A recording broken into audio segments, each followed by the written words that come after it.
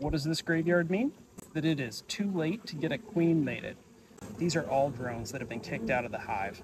This is something that happens as we get into the fall, something to watch out for. It is a great indicator that the bees are getting ready for the winter, and that means too late to requeen a hive because you are not going to have great drone pools for them to mate with.